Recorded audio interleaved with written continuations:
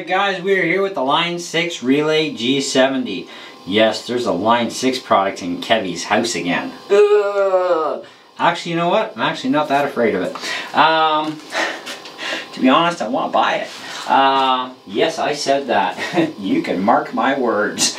I don't know if I can afford it though. On sale right now, it's $5.49 Canadian at Long & McQuaid, regular $6.79. Now you get the transmitter and the receiver. Obviously, I've got the transmitter right here in my hot little hands, and voila! And it's got a belt clip on it, that sort of stuff. When you open it up, there's two little buttons on the side you got to push and then pull down. And your batteries are there, your switches are there for changing channels, etc. And there's some other little goodies there that we have no clue about until we actually read through the manual. And you know what? I'm going to encourage you guys to download the manual, because I have included a link in the video description below for Long & McQuaid and for the manual, so that you can read about all the stuff that even I still don't understand about this thing. To me, a wireless system, I just want to plug in my junk and play. I mean, I don't want to screw around with 10 bazillion settings, but there is some useful settings in here that I think you need to be aware of, because they're very useful for all of us, period. Okay, but there is some stuff that'll probably be completely useless for a lot of us at the same time. But it's clean.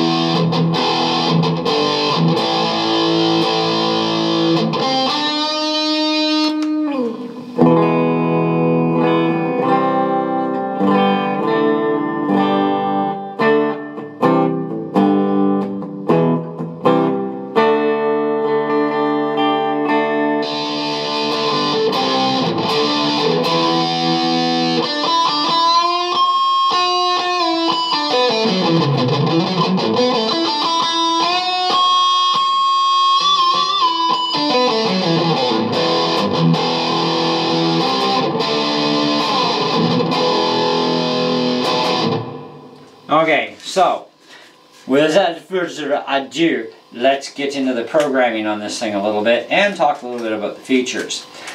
Now, I've already downloaded the manual and I've kind of skimmed through it. But I will eventually learn more, as many of you will too, when you download the manual for free. Because we do want to have a short video here, not one that takes 5 years. But let me just bring my guitar over this way, and then I can get access to some stuff that I need. Okay. This is so much fun. Alright. Now, we do have, of course, our screen. I love 4K cameras because now we can actually see screens generally. Anyways, edit. Now, there's a scene thing in here. I don't get a lot about it, but it has something to do with programming different settings for, I guess, different instruments and so on that you're going to use this with, because I guess you can use it on more than just guitar. Like a bass guitar, perhaps, of course. It is for guitar and likely for bass. Don't know about active versus non-active pickups, or active versus passive. That information would be in the manual for us. Okay? So I'm not going to say whether or not it will work on active pickups. So all my pickups are all passive pickups in my guitars. However, when we rotate the little dial here in the middle and we push it, it flashes, and we can change to any one of the included 16 different things, or we can have it just go into scan mode. I would say don't use scan, okay? I would go definitely just find a channel that it works with and lock it down so that this way you're set for that area, okay? Now you could have it, you know, just go in and scan. So let's actually see how the scan would work out for us. So there's scan there. Now it's going to scan. Now I think the body... Okay, so it's saying channel 4 is okay. Now, does the body pack have that feature? No, body pack does not have that feature. So if we actually rotate over, let's go to channel 4 to 4. Oh, channel 2. Sorry. I don't know why I read 2 for. 3. That's funny. It's just scanning, like I'm trying to change with it. Okay, so that's 3. I'm not sure if scan is a good idea. Let's go with exit. But I am on channel 14, and on channel 14, for me at least in my studio, my house here, 14 works absolutely flawless. I took my guitar for a run around the house trying to find the right channels where it doesn't glitch out, because it's very important to me even in here that I don't glitch out. And 14 for my house, my situation, channel 14 works absolutely perfect. I did try other channels and yeah, it didn't quite work right. We had a lot of dropouts even just getting out the door even. Out of my studio and 8 feet away to my wife's desk, and it's like glitch, you know. Sometimes I got to the bathroom and you know, which is like 50 feet away, and it's like glitch, you know. And I'm all on one level here, so it's like I got walls and stuff to go through, right? But generally you don't have the walls. You're all line of sight. You're in an open area. But I wanted to see how much power this thing could actually push and stay stable. And 14 for me actually in here is fantastic. Anyways, we do have cable tone selection as well. Now currently it's off, but if we take a clean channel here, let me just reach over. There we go. On the clean channel you will hear the difference.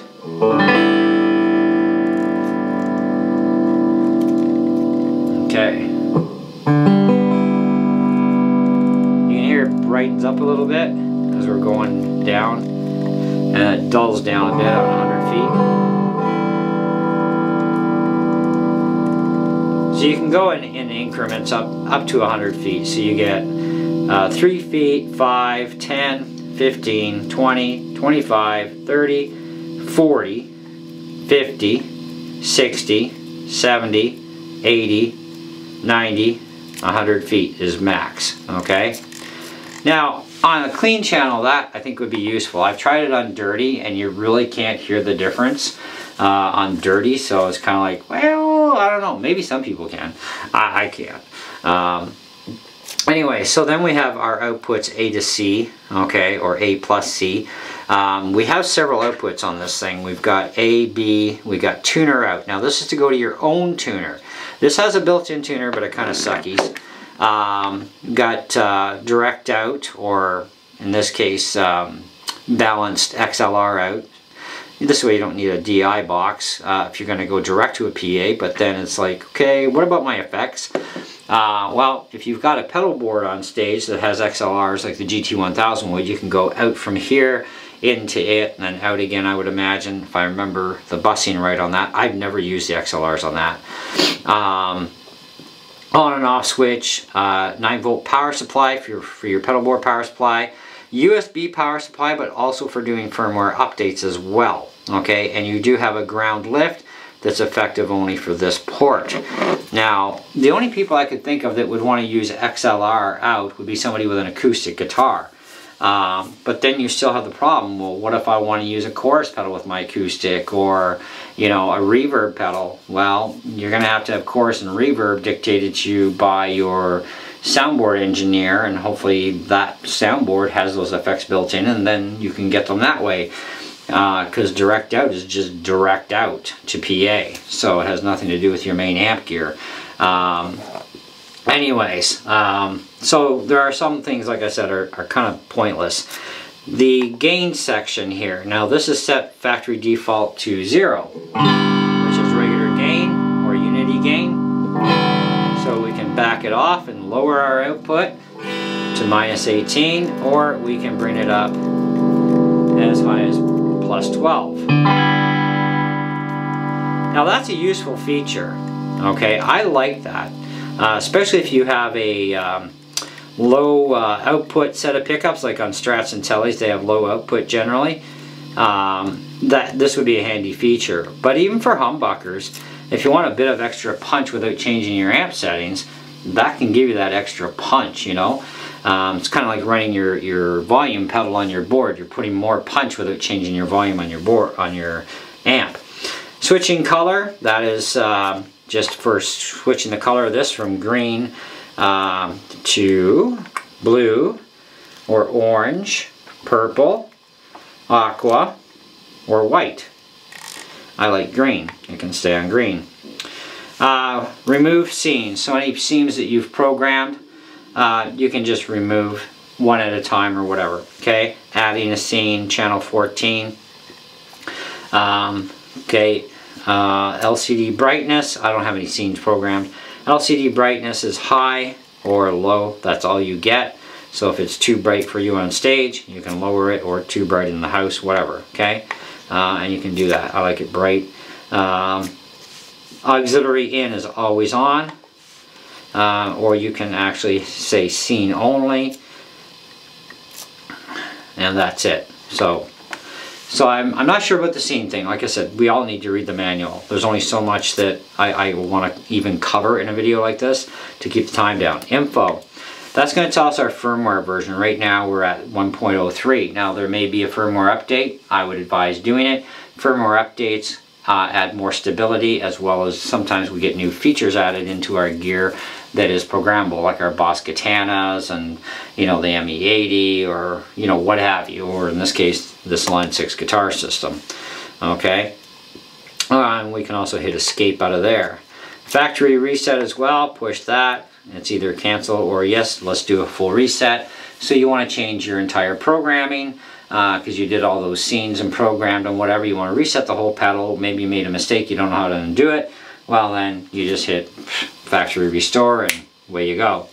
So anyways, I'm just going to hit escape to cancel. Now you can press the home button and you're back to here. Okay, but if you're in here already, regardless where we're at, you can just hit escape anyways, and you're still back to home. So they've wasted space. They've wasted a button feature. It's pointless. You know, we just need edit, and this is push to set. So, you know, and edit gets us escaped anyways. Push and hold gets you to the tuner. It cuts off the signal. Hit it again, you're back. Okay, so if you have a tuner of your own you want to use, go to the tuner output port. And if your tuner does not have a muting system, then you would just push this and it would automatically mute. And then you got to look at two tuners. So make sure you're looking at the one that's actually yours that you're using. Okay. But yeah, the one thing I find that I really don't like is this whole scanning system. Like, it's scanning for a clean channel. Now it doesn't tell us the frequency, but now it says channel 9 is a good clean channel. Well, that may be for in here, but what about for the long distance? Well, maybe it is, maybe it isn't. But if you want to accept that, then just press the button, say accept, and then go to your transmitter, and then switch your transmitter manually over to channel 9. Because the transmitter, it doesn't have the scanning feature. Let's see. No, it doesn't. You have to manually set it accordingly. So while it's sitting there, I'm just messing with channels here. But there is a switch on this thing, and I have no idea what it does. Again, we're going to have to look at the manual for that. And it has a USB input port as well on the transmitter. But that's that, and we're going to stick with channel 14. Anyways, I think, you know, I've never been really impressed by Line 6 products until now. And I actually want this thing. I'm just not sure how I'm going to afford it. I've bought way too much stuff lately, so let me just shut this off. Now, as far as you guys want star ratings, you always do. For somebody who could make use of virtually all of the features in this thing, I would say that I would have to rate this fairly at a 4.5.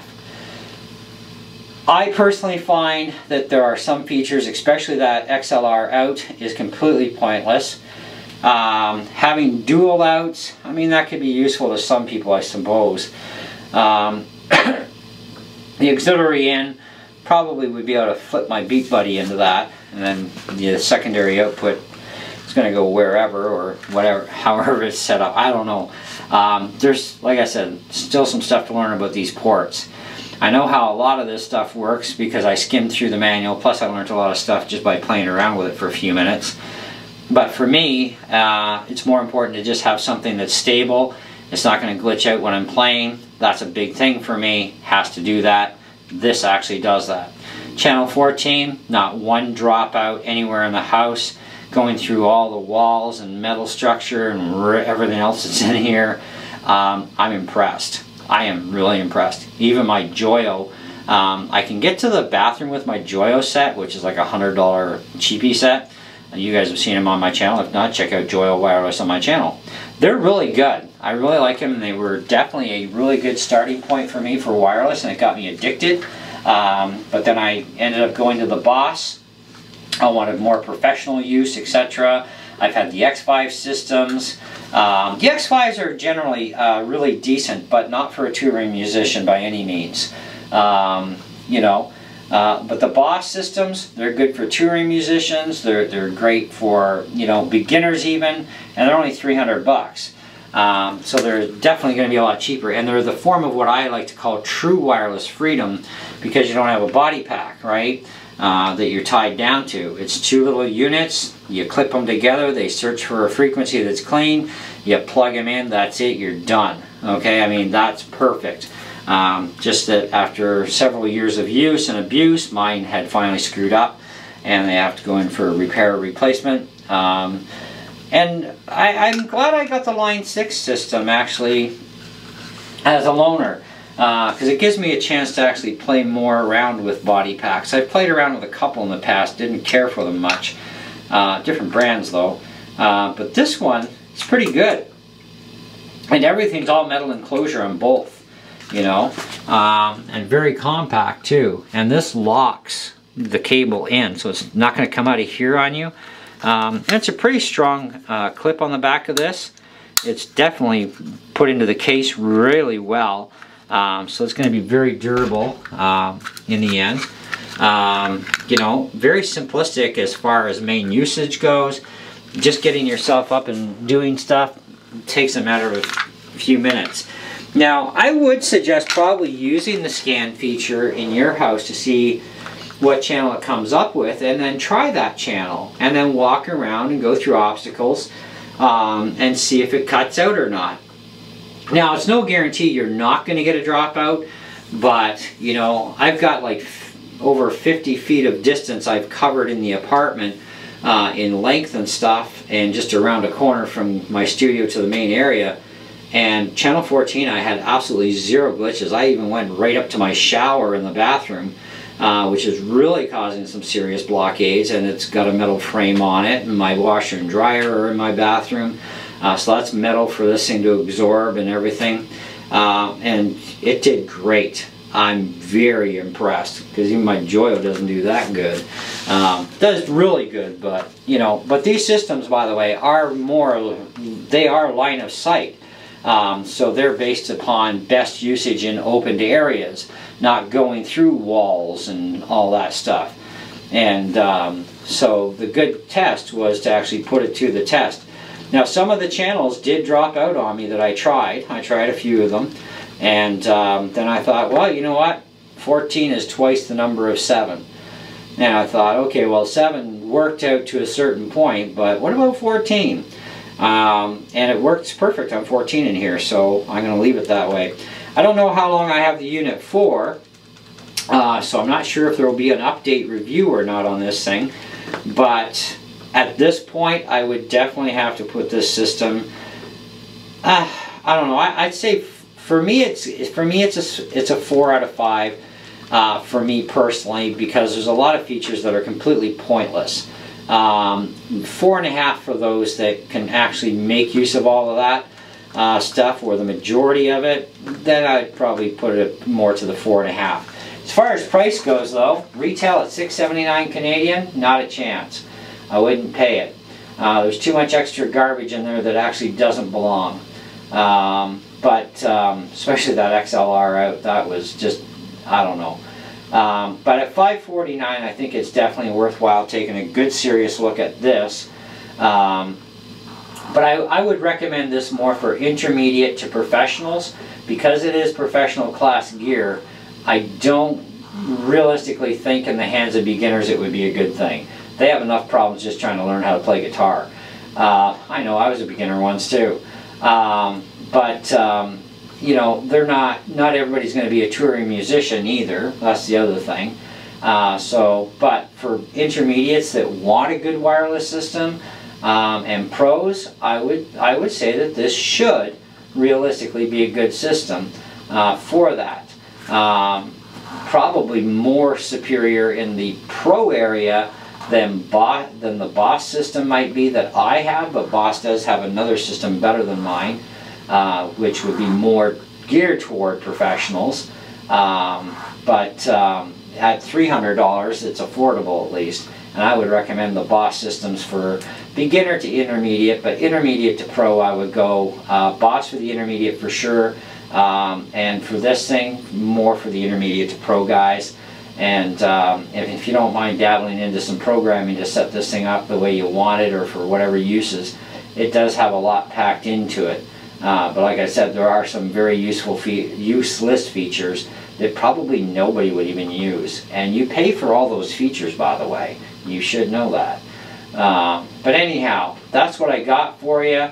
Let me know what you think in the comments below. The info will be there. Links for Long and McQuaid, links for their description will be there, as well as a link for the manual for you to download the manual and read all about everything about this thing, especially all the stuff we couldn't cover even in a video at this length. Till next time, we'll catch you on the next one. See ya.